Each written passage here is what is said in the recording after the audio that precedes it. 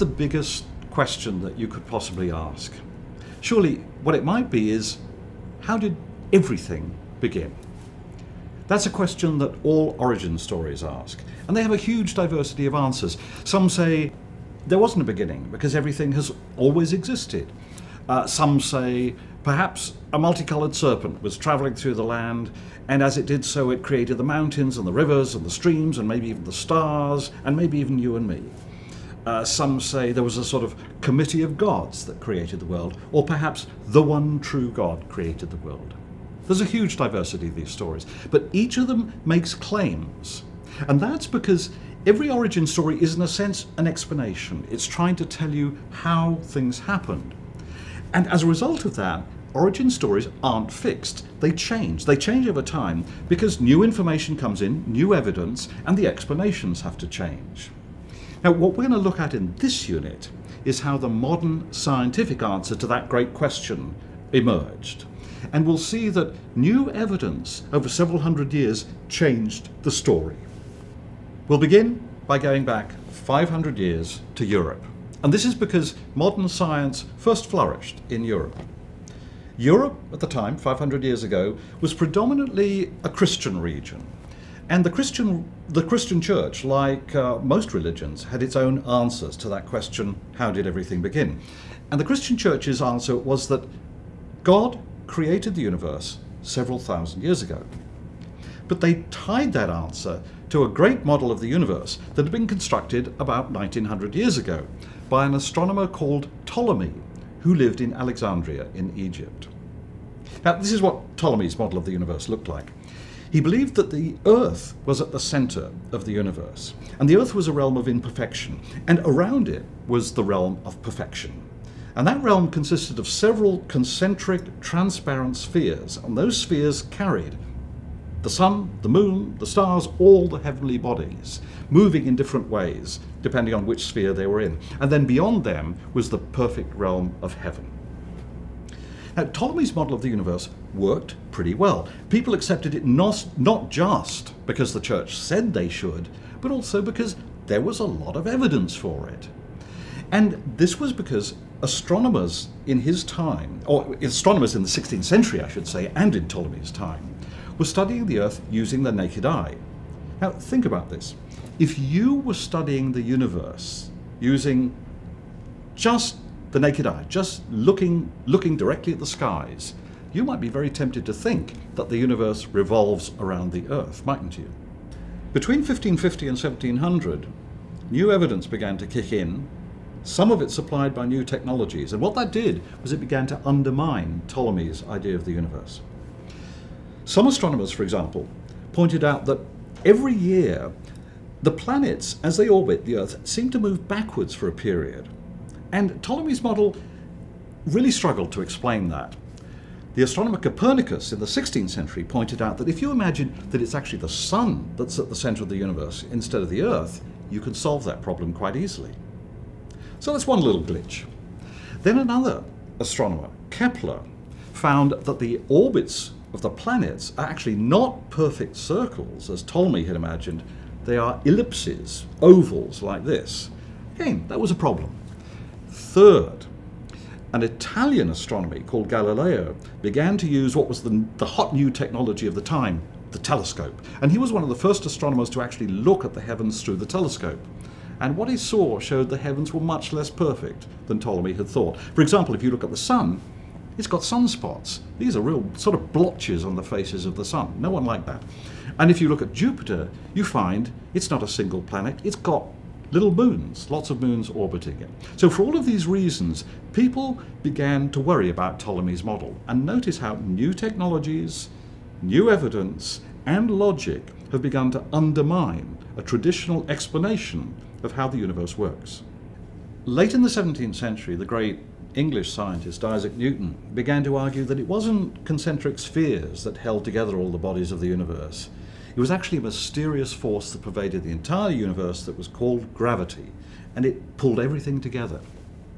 By 1700, most astronomers had dropped Ptolemy's model of the universe.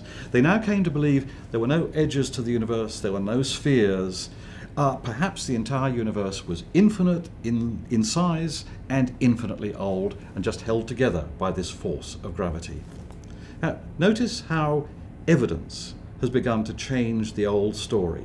This is in fact the first model of the universe that was scientific in the sense that it was based primarily on evidence. And notice one more thing. Notice how scientists in different parts of the world communicate with each other, share their information, share their evidence to construct a new story.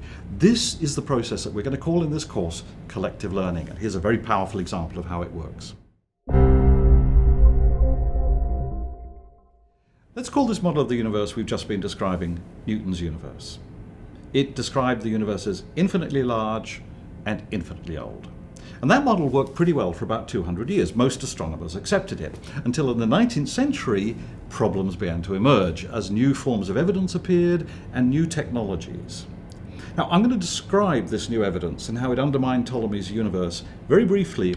Your job is to dig much deeper into the evidence. So, let's go. What 19th century astronomers were really interested in was trying to map the universe. This meant two things. First, can you find the distance to stars? Can you tell how far away they are? And secondly, can you figure out how they're moving? Now let's begin with the problem of distance. Can you imagine, how could you figure out how far away the stars are? It's not easy at all. But in fact, the Greeks, who were really good at thinking about the universe logically and rationally, had already figured out how you do it. And the method is that of parallax. Let me try and explain. Now, take your finger, put it right in front of your nose, and now hold the finger steady and waggle your head. And notice that the finger moves against the background, okay? Now move the finger away, do the same thing, and what you'll notice is the finger seems to move far less against the background. Now, the Greeks had figured out that something like this might be true of the universe. If there's a star that's near us, it's a bit like your finger. You may see it moving against the background. And by figuring out how much it moves, you ought to be able to calculate how far away it is using trigonometry, which is the maths all surveyors use. But there was a problem. The Greeks simply didn't have the technology to make precise enough measurements, and the movements of stars, even the very nearest, are absolutely tiny. So it was not until the 19th century, when new, better telescopes emerged, that we were able to make the first parallax measurements and the first measurements of the distance to nearby stars.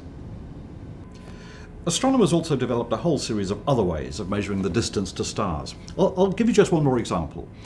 It involves a special type of star called a Cepheid. Cepheids vary. The pole star is a Cepheid.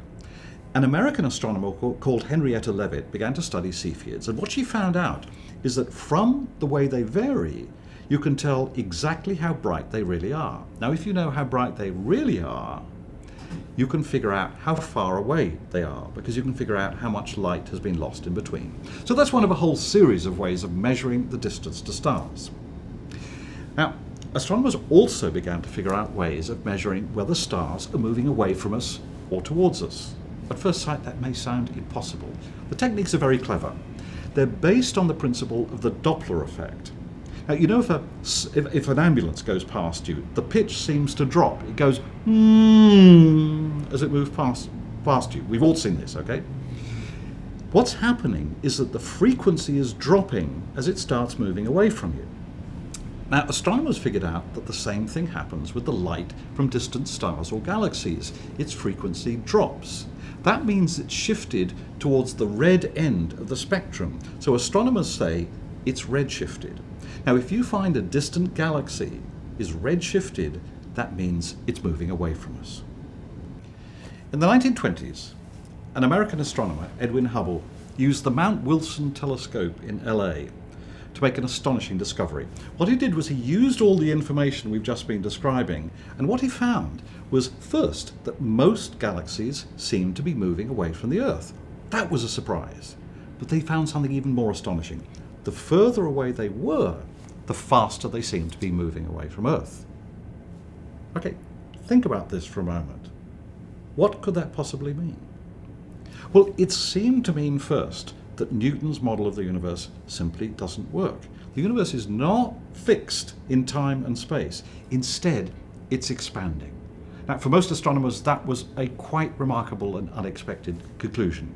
Because if it's expanding now, think about the past. It must have been smaller in the past, and at some time in the past, it must have been infinitely small.